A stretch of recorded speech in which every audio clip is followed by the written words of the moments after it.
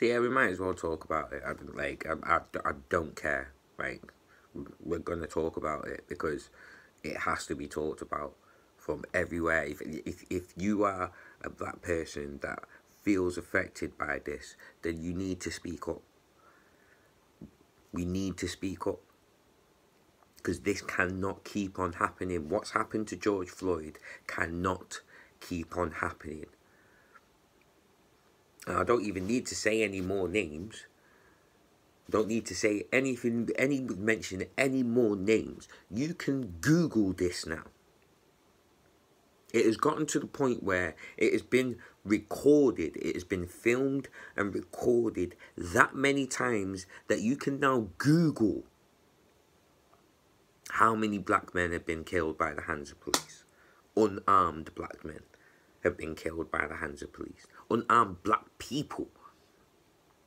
Because there is a 14-year-old girl in there. There is a woman that has been shot to death in there. There is a 12-year-old child that was playing with a toy that was killed by police, and they were not charged. And as it stands, the reports are coming out that the police may not even be charged for this one. The most blatant example that we can ever have of police abusing their power. The most blatant. A policeman had his knee on a man's neck for nearly 8 minutes. 8 minutes. Or he could talk. When you are fearing for your life, you are going to make as much effort as you can to scream out for help. So of course, you can hear the man screaming. He can't breathe. His back is hurting. His neck is hurting. And from the video that we all saw, all we could see was 2 people. There were 2 other people behind that car holding that man down. So the policeman who was on his neck didn't even need to use that kind of force. The man was handcuffed. He was being held down by 2 other people. And everyone has seen the video. The guy is casual as you like, with his knee on a man's neck, and loads of people around him, around the car and around the policeman, telling him, get off the man's neck. He is screaming out in pain. You do not need to do this. Everything in that video shows that that force was excessive. Excessive. So I do not understand this police chief that is talking about what kind of policy or what kind of routine or whatever that the policeman had to follow and he did not break. How? I'm not even going to ask how. Because it's blatant, it's bullshit. It is blatant, it is bullshit. And it is another example of the police protecting their own. And this is the problem. This is the problem. This has been the problem throughout all of time with this. Police protecting their own. Loads of people coming out about, oh, it's not all police. Okay, yeah, cool. It's not all police. But if these other police aren't standing up against these actual corrupt, incompetent, criminal police people, then what good is you? What good is the fact that you didn't do anything? The fact that you've not done anything is making the problem worse.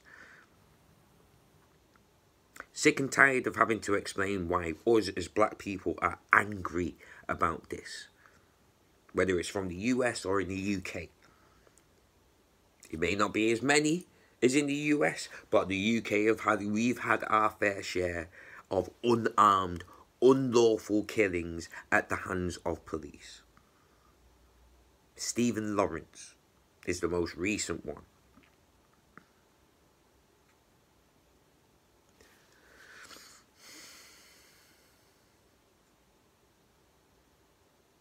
This has to stop. The riots that are going on. At first, they used to be like, nah, we shouldn't be doing that. No. People from that area, people around them, I know it may be going against the family's wishes and this, that, and the other, but at the end of the day, these riots are the only time people are going to listen. And everyone else can try and make the result more important than the actual reason as to why these riots are happening. You can keep doing it, but every time this happens, a riot kicks off. And it is because of people being sick and tired, angry, hurt. I saw another black brethren put up a video explaining how he feels, where, and I relate to it so much. I relate to it so hard. Big upside, man. But the way he put it was perfect. When we were kids, we got pissed off. If I hit him, we were not going to be able to sort anything out, get on back on any kind of level until he hit me back. Same way, if he hit me, we're not going to get on any kind of level, be cool, be friends again until I have hit him back. Right now, we feel like we're getting hit constantly, but we can't hit back. And when you are in that position where you feel like you are being hurt and you can't defend, you can't retaliate, you can't defend yourself, of course you're going to be angry. Of course you are going to be upset. And everyone trying to go on like they don't understand why black people are upset about seeing this kind of thing, seeing these kinds of injustices go unpunished. Google all of these cases and count how many have been charged and had any kind of sentence of any shape or form. Yeah, they've been fired. Oh, I lost my job. I took a life and I lost my job. No normal human being can do that. No normal human being. Flip the script. Flip the script. If this was a normal civilian with their knee on a policeman's neck, or any other human being, this was a normal human being on a normal human being's neck, being filmed for 8 minutes, do you think any kind of procedure is going to be taken into account? Do you think his job title is going to be taken into account? No. What was your intent? What was the reason you felt you needed to stay on this man's neck for nearly 8 minutes? I've heard reports that it was only 6. I've heard reports. Look, it's over 5. Imagine having your breathing restricted for 5 minutes. Not only that, imagine having your blood restricted, your blood flow restricted for 5 minutes. 5. Let's take away the extra 3. Let's just 5. If this was a normal human being, the human person doing this to another normal human being, would anything else be taken into consideration other than intent? Why? Why are you doing this to this person? Where was the clear and present danger there, where you felt that a handcuffed person with 2 other men holding him down would cause enough of a threat for you to restrict someone's breathing and blood flow? Take away everything else. When we break it down like that, if this was a normal... And people wonder why us as black people are angry.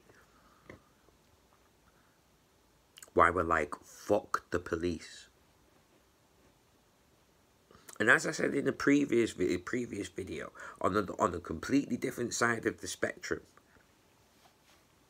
we're on lockdown. There is a pandemic. We're all being told to stay in our homes. We can't visit family or friends. Yet a man who has contracted this virus can travel 250 miles to see his family with the rest of his family. And that's fine. You can understand the parental instinct. Another blatant example of there being one rule for them and another rule for us. One rule for the establishment, for the government, and another rule for us, the general public.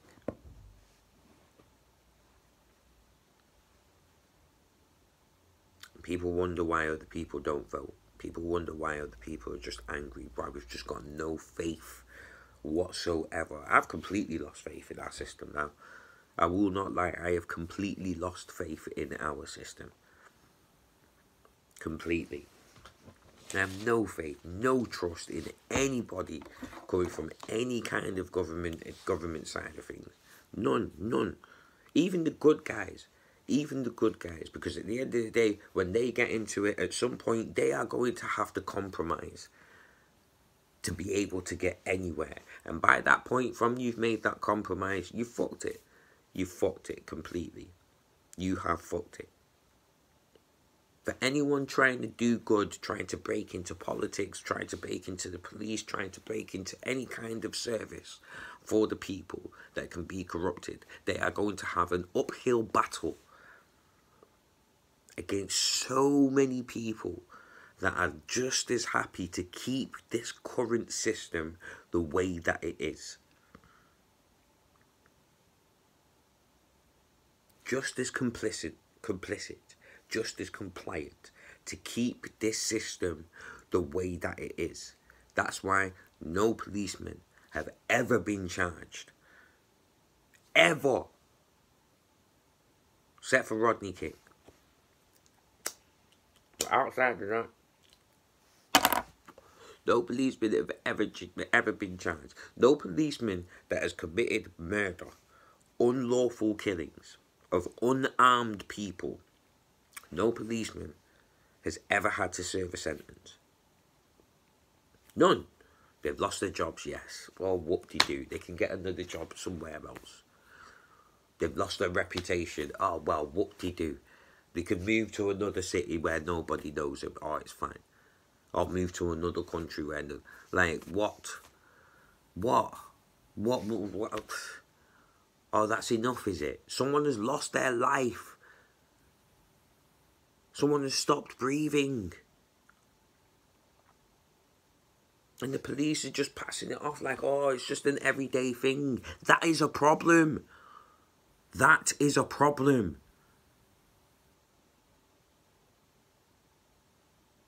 I don't...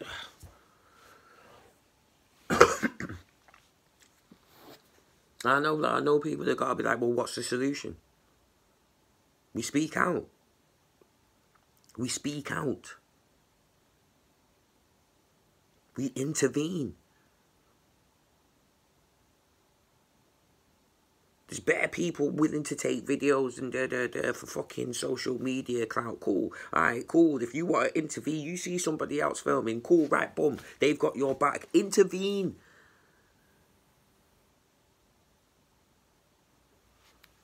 Videos ain't gonna do shit. Clearly. There's blatant video evidence of this, and still there's talk of no policemen receiving any charges. Intervene. That's what we have to do. We have to kick off. We have to kick off. If we see it, we have to kick off. We have to. I see no other alternative. I'm sorry, Mr. Policeman, that feel like, oh, you shouldn't be included in this shit. Oh, you're one of the good guys. I'm sorry if you feel fucking bad about it, but that's the way that it's got to be. Blatant video evidence, and still policemen are not going to get fucking charged. So what good is a video then? What good is people recording it? If his life is still gonna get taken and no consequences are gonna be met, what good is a video? Yeah, I'm making this video right now to put the point out there, to be part of the conversation, because we all need to speak. We can't sit in silence no more. We just can't. I'm sorry, we just can't. We all need to fucking speak.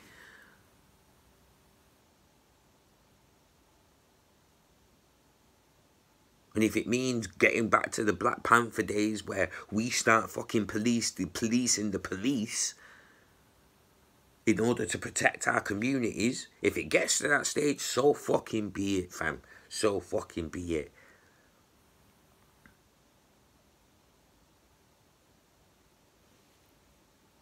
Sick and tired of being angry. Sick and tired of saying not again.